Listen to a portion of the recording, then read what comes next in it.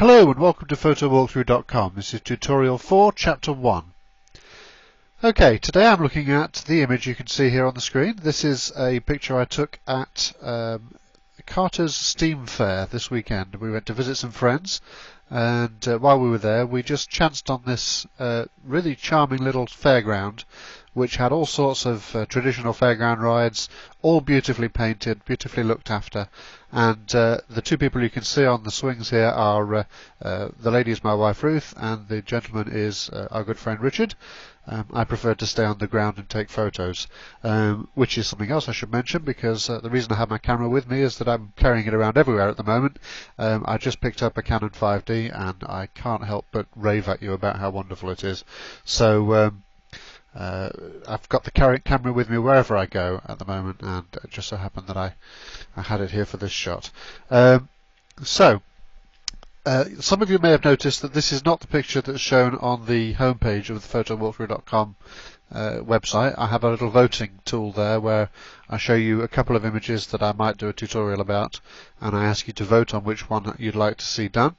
As I've said before, it's my plan to do a tutorial on the image that you guys choose, and then a tutorial on the image that I've chosen, because there are certain things that I want to show that aren't necessarily found in some of those other images that I'm showing you. So in this case, there's a couple of bits of this tutorial that I wanted to show you in particular, and I also wanted to show off some of the pictures from my new camera. So that's why we're doing this tutorial this week.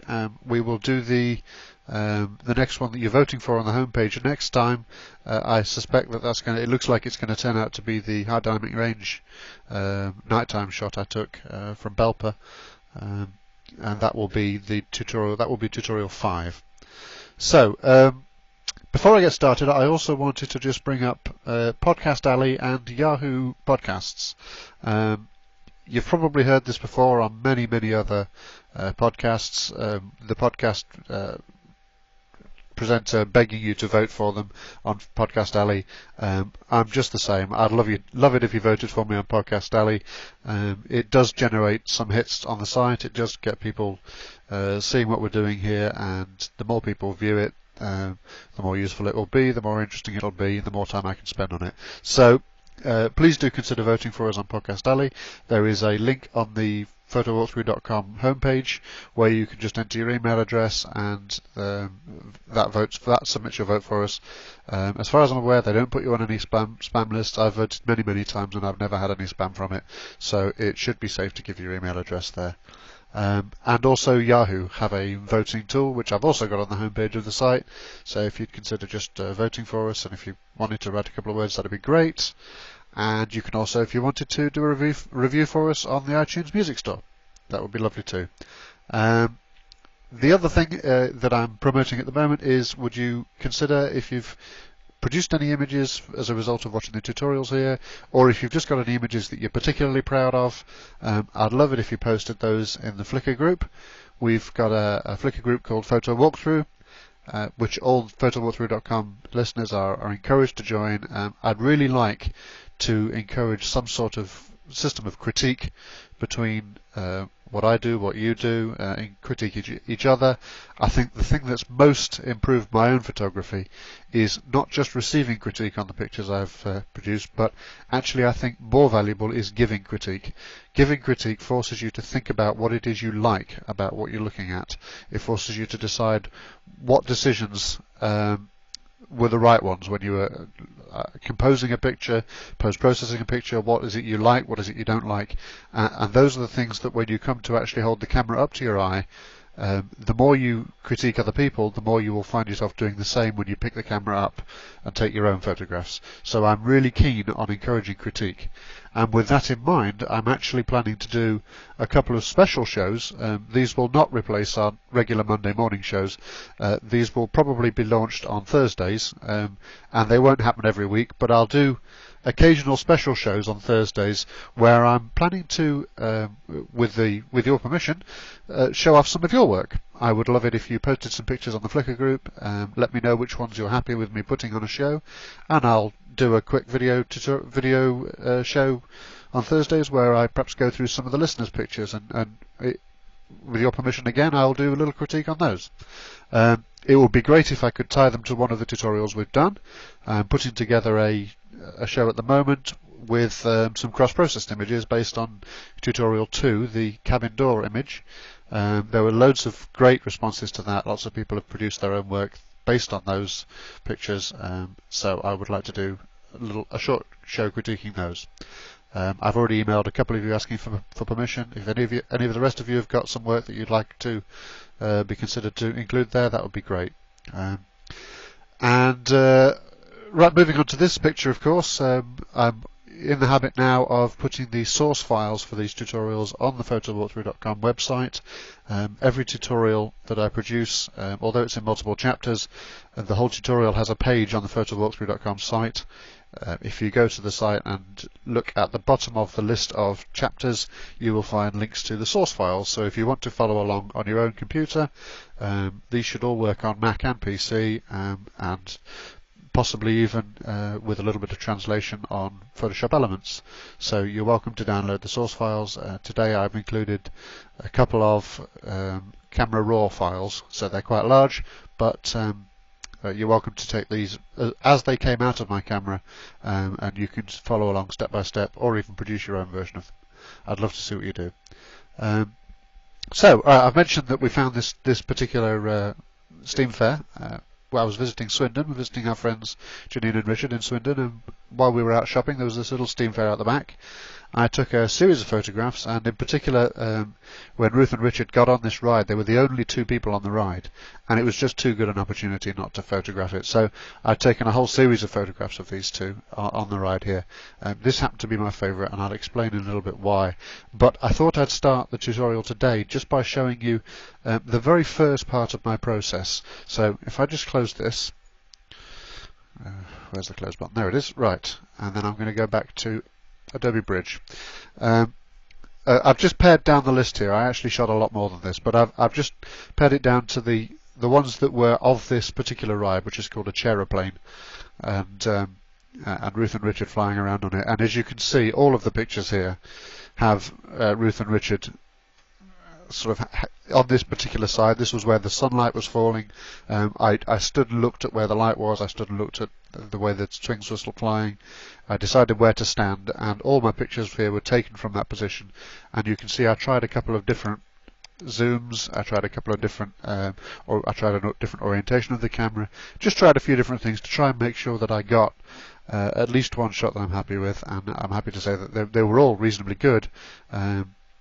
And in actual fact, what I've done with the final image is combine two of them. But there were two in particular that I was very happy with. So the first thing I would normally do when I take these photographs off my camera is I would pop them into. I just copy them off the card directly onto my PC using, in my case, Windows Explorer. I don't use the import tools from any of these products. I just copy them into a folder, and then I go into Bridge and browse to that folder using the Folders tab on the left here. So here's the 8 images that were appropriate from this particular shoot, and within Adobe Bridge there's this wonderful workspace capability. This is also in Photoshop as well, and I have a Score Images workspace set up.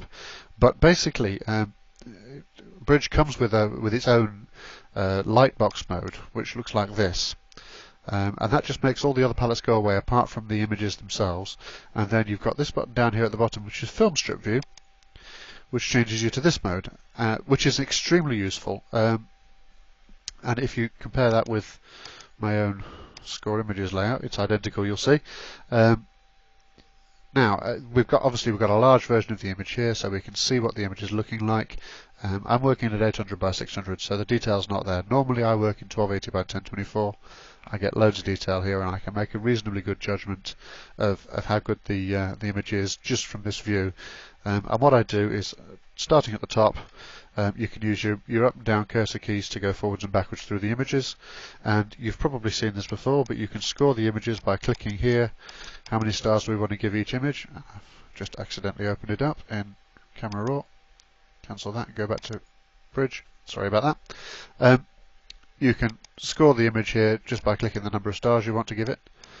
So what I would do is, just with the keyboard, I would start at the top one, and I'd say that first image, I was trying to capture Ruth and Richard here. This is just sort of family and friends shot, really. It's not a bad shot. It's not great. So I give that 2 stars. This one, Ruth's smiling, looking pretty happy with herself. That's probably a 3 stars. Still not great compositionally. Can't really see what they're riding on. So I started to zoom out a little bit. Started to get more of the ride itself in. Not a bad shot. Probably a 3 star. They're both looking in the same direction there, which is pretty good. This one, they're not looking in the same direction, so I don't like that one quite as much. That's a 2 star. That one is excellent. They're both looking at me. They're both looking pretty happy. That one's a 5 star for me. And this one here is the one that I most like, and I'll tell you for why. It's because I've got the whole scene in. I've got Ruth and Richard in one corner, I've got the whole ride in another corner, and the thing in particular that I like about it, I've got all these lines radiating out from the centre. And it's a shame that I only spotted this towards the end of shooting this particular scene, because I would love to have taken more like this. It occurred to me that there's a whole circles thing here and radiating lines going on, which is what I ended up wanting to make the picture about. So this one is the one that I decided to work on most, and it's not ideal. Ruth is looking in one direction, Richard is looking in another direction. There's something I can do about that. I've got enough shots similar that I can take a different face off Richard and paste it in here and make the shot look better. But basically that, I think, is my source shot that I'm working on. It's not a 5, it's a 4, because Richard's not looking the right way. Moving down, that one's not bad. Richard's looking in a pretty good direction, and it's a similar sort of angle to the previous one. That one's probably a 3, and that one there, it wasn't a bad idea, but it was just too much brightness down here, too much other stuff cluttering up the picture. I stick to the mantra that you've probably heard before: reduce and simplify, and this is not as simple an image as this. The two of them against the blue sky is a much nicer, simpler view than this one. So that one for me is a 1.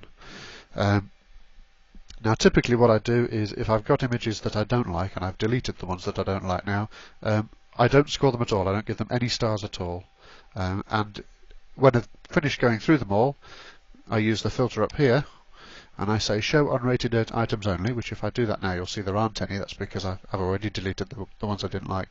But if there were some, let me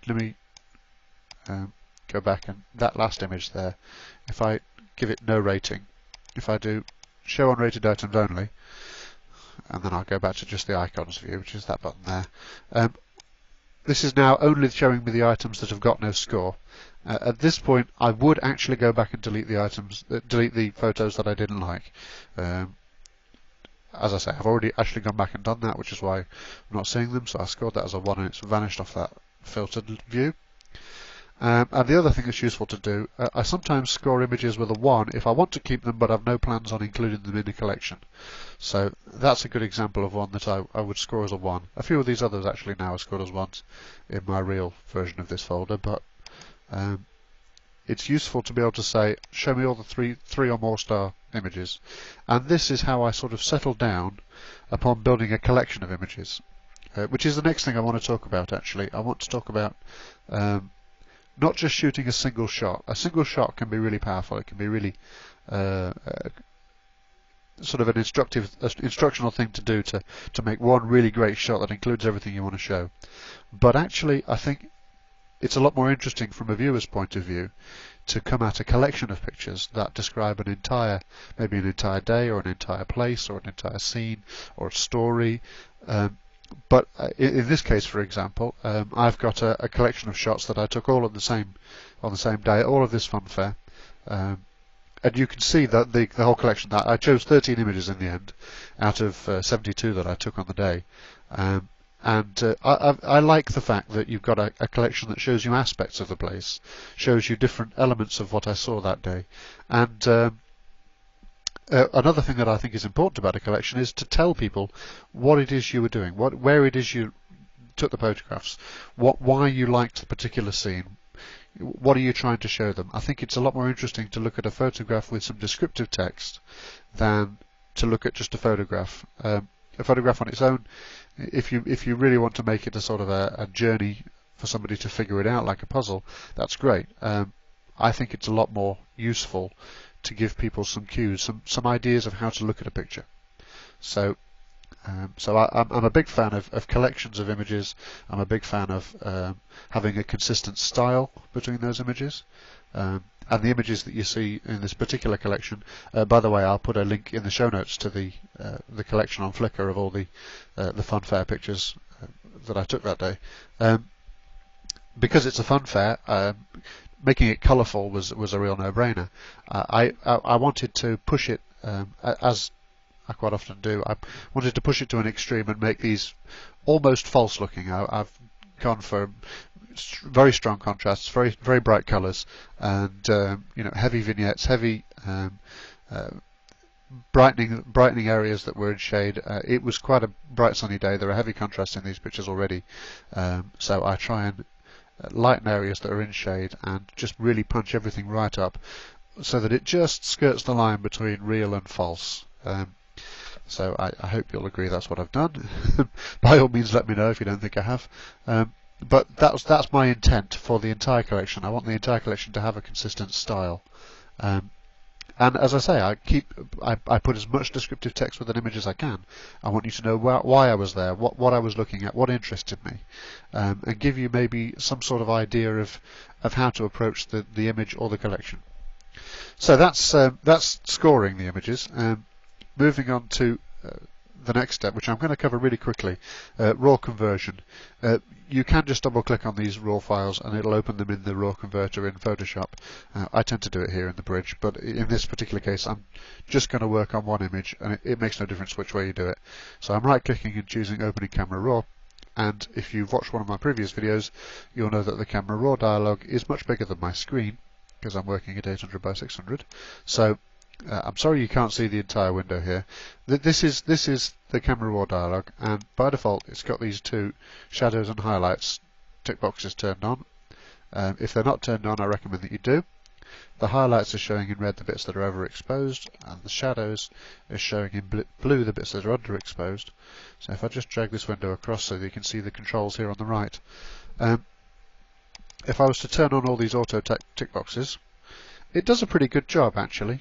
Usually this is a pretty good job. In this case we're seeing a lot of overexposure here on the front of the ride and a little on the face. Now I can live with it on the ride where it's highlights and specular highlights where the sun's reflecting off things.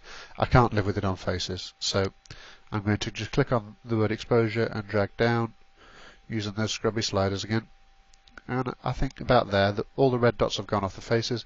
There's still a little up here, but I can live with that. Now looking at the shadows, I'm just going down these one at a time. I'm seeing a bit of a spike at the bottom here of the histogram, so it might be that I can just drag those shadows down a little bit, bring a little bit of the shadow detail back.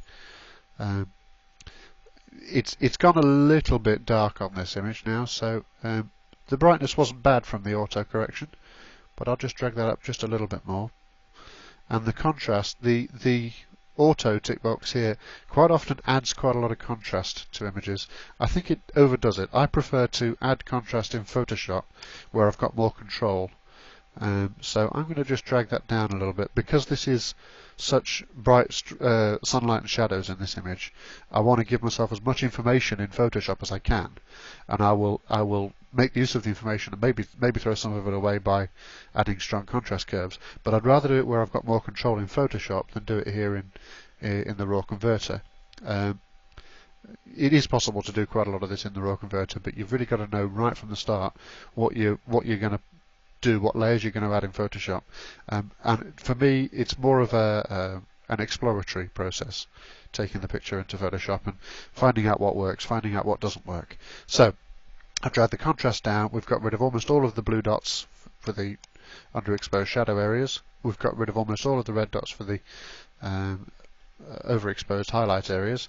I've got an image that looks sort of nicely mid-toned. I've got reasonable colours in there. I've got reasonable detail everywhere. At that point I would just hit the open button, which I can't quite drag into shot because it's off the bottom of my screen, but trust me when I tell you that just off the bottom here is an open button, and I'm just going to click that, and that will open that image in. That will open my image in Photoshop, which, if we give it a moment, should appear. Now, perhaps annoyingly, I'm not actually going to do any work in Photoshop on this tutorial today. I'm going to start work on this in the next tutorial. But just before I go, I would just like to go through a process that I don't think I've gone through with you in the tutorial before. I'm looking at the picture in Photoshop and making some decisions about what it is I'm going to try.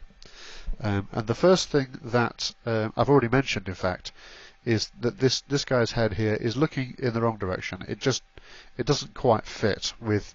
I wanted them to look like they were enjoying the ride. I wanted them to looking forward, going around, and in fact, I'm already using some of the words that I want to reflect in the image. I want motion in the image. I want circles in the image. I'm seeing a big circle here. I'm seeing lots of radiant lines out from the centre of the circle. So I'm thinking I'll probably add some sort of vignette just to enclose the thing and to emphasise the circles.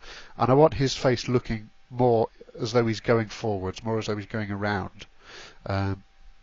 So one of the things I'll do in the next video is I will find a head from a different picture and I'll paste it in here over the top. What else? I've got bright sunlight. We've got some pretty shadowy areas on the bottom of this bit of the ride here, and also we've got some quite bright areas along the bottom of the image. So I'll probably work on correcting some of that. Just really going around the image, looking for things that need correcting, looking for things that I'm going to try and achieve in Photoshop. Really, I spend a lot of time working on these images in Photoshop. I'd be a lot happier if I spent no time at all. So I don't want to spend a lot of time experimenting with things that might work and don't, and throwing them away. And so I think a little bit of time spent up front deciding what it is you're trying to do, what it is that interests you, what it is that's important about this image, I think can save you a lot of time and effort later on. And also, interestingly, this image was shot at 1,000th of a second, which when I shot it, I thought 1,000th of a second, no problem, it's going to be beautifully sharp. But just look here. Just look at the tips of his shoes. We've got just a little bit of motion blur, and it really shows up here on this. This was really quite close to me. I shot this image with a 1740 lens, zoomed right out at the 17mm end, and it's on a 5D anyway, which is a 35mm frame. So this is a very, very wide shot. So although you can see a lot, I was actually very close. These guys' feet were going over my head, sort of, I don't know, 3 or 4 feet above my head. So even though it was shot at 1,000th of a second, do not underestimate motion blur. Motion blur can be visible even at very fast shutter speeds.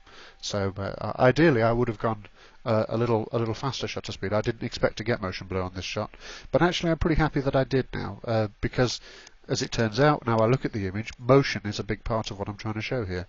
So getting these two in focus and getting a sense of motion in the ride is actually ideal. But it wasn't by design, it was by chance. So I've got the face looking the right way. I've got the bright sunlight covered. I've got the bright areas at the bottom I'm going to address. I've got the motion is what I'm going to try and show. I'm going to try and show the circles.